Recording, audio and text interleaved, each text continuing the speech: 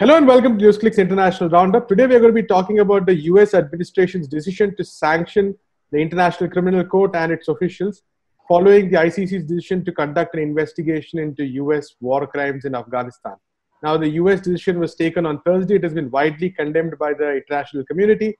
And to talk more about this, we have with us Prabir Purkayastha. Prabir, thank you so much for joining us. So we do know that this issue has been going on for a while. In fact, we are looking at war crimes that took place from 2003, and it's a fairly long period. And the ICC did look into the issue last year. They initially said that they did not give a go-ahead for a prosecution. This year, in March, they did. And so the US has been building up this campaign against the ICC for quite some time.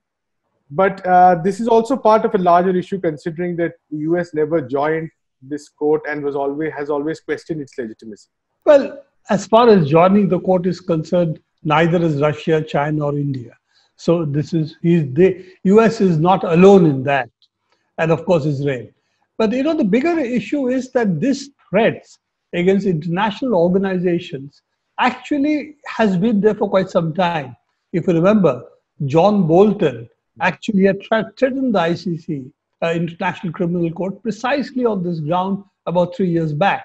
Right. And the threat was that they will sanction the individuals involved in the investigations, and therefore not only they but even their families could suffer. Right. So this is one track that they have been using, that we are not going to only fight the institution concerned, but we are also going to make, in some sense, examples of the key officials, so that you suffer for the rest of your life. Now, and not only you, but your family. And Bolton, if you remember, had actually on the OPCW, the organization looks after chemical weapons, the Chemical Weapons Treaty. And that, I think it was Jose Bustani, who was the head of that, who was a Brazilian. He not only was threatened, but Bolton went so far further than that, went in fact far enough to say, your children study the United States. So it was an implicit threat against his sons. Now, this is the kind of politics that the United States has been playing, sometimes openly, but certainly behind the veil, so to say. And this is now become far more clear on the issue of the sanctions against the ICC. Bensouda, the chief prosecutor of International Criminal Court, and also her associates who are investigating this case. But it is also not only the United States and the Afghanistan case. It's also the Israel's case. Israel has been also under investigations. I think it was announced in December last year. And this has been building up.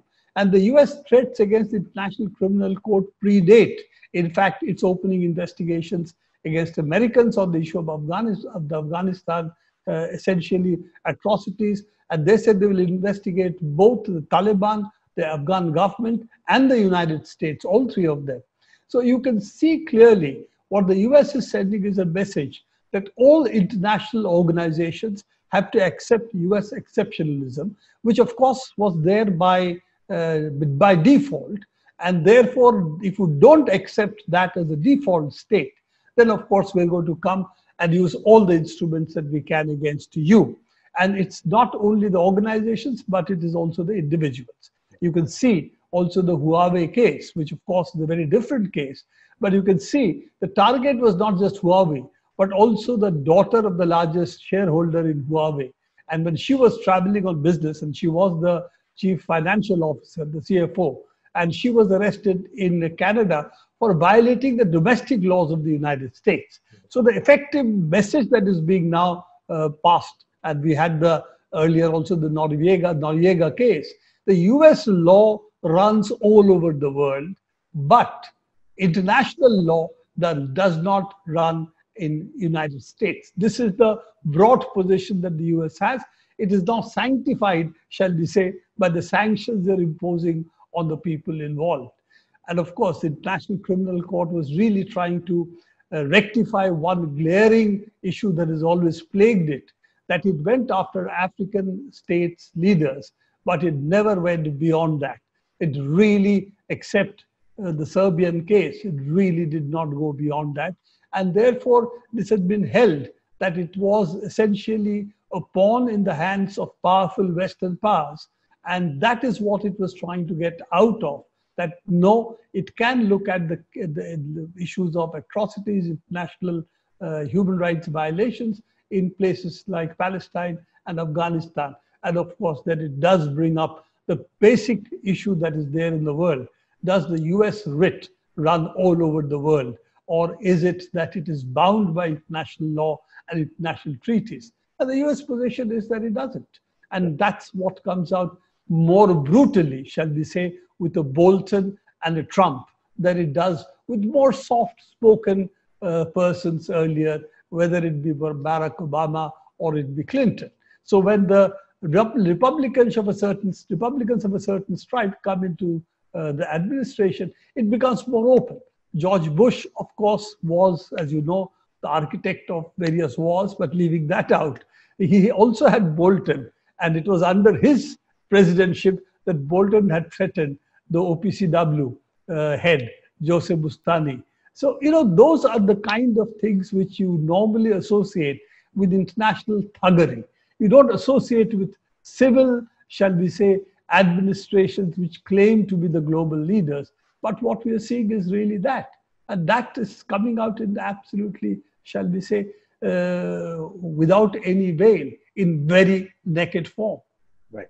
And to sort of take the international aspect a bit further. So we have already talked about earlier how the US has continuously been withdrawing from treaties related to disarmament and arms control. We also have a situation where an international body like the UN is increasingly has been left almost toothless, in the sense that although it has been passing resolutions against the blockade on Cuba for years, they have basically had no effect. So and we also talked about this earlier, but how do we see the idea of global governance itself at a time like this, which also gains extra importance during the time of a pandemic? The WHO, again, is an organization which is hitherto so respected, but again, the US has completely withdrawn from it and is leading a campaign against it. Well, I think you can see that there are three major fronts on which US at the moment is launching attacks on international organizations. I'm not talking about the treaties, which you mentioned earlier. The three organizations right now on its radar, crosshairs, is essentially International Court, Criminal Court. It's not the International Court of Justice, which the US is a party to. International Criminal Court, it wasn't ever a party to. It's basically the ICC, International Criminal Court, the World Trade Organization, because it dares to also listen to complaints against the United States. So the US says, as far as I am concerned, I'm ruled by my own laws. You have to be ruled by my laws and international treaties, is what it wants every other country to follow. So that was the World Trade Organization. We have seen the trade organization virtually rendered toothless, because the tribunal, which is finally the body which allows the treaty to be implemented by passing judgments, whether what A has done is right or B has done is right, that part of it has been completely rendered toothless, because US has not accepted any new nominations in the tribunal. So there is, I think, only one member left at the tribunal level, and they need at least 3 to meet and pass a judgment.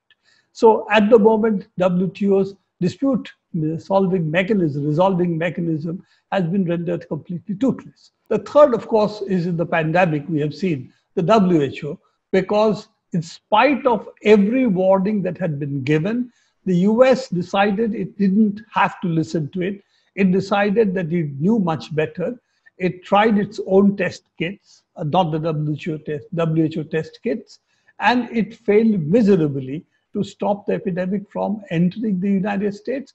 And having entered, its huge spread that is taking place, the US still is the largest number. It is still the largest number of infected. It's followed by Brazil, and at the moment looks like the fourth highest is India. Russia is the third highest. But in terms of daily infections, India is also the third highest. So you have the United States, Brazil, and India showing the largest number of infections per day, and also the largest number of deaths per day at the moment. So given all of this, WHO would have been a central organization around which people could have coordinated their policies, because you cannot fight a pandemic as an individual country. You have to fight it globally. Now that means fight it globally with knowledge sharing, knowledge of not only knowledge but also equipment, medicines, vaccines. That's how you fight the epidemic, because you can't stamp the epidemic out at the global level. Then of course the epidemic continues in one part of the globe or the other, and of course it will spread to other countries again. So given that, this is the case where it is not the countries that are involved in terms of against each other. It's not a zero-sum game. I lose, you lose. It's not that if I lose, you win. So the pandemic, the us and them, is the virus versus us. So in that condition, a global collective action coordination is something that WHO was obviously the right platform to do it under. And of course, the United States decided that they needed a scapegoat. So China was scapegoat number one, and the scapegoat number two was WHO, mainly because China is able to control its epidemic, therefore show up the US in a very bad light. So therefore, it also needed further scapegoats, what it calls accessories, and therefore the WHO has become the, shall we say, the sacrificial goat in its battle, Trump's battle to win his second term. Absolutely. Right. Thank you so much, Prabir, for talking to us. That's all we have time for today. Keep watching Newsclick.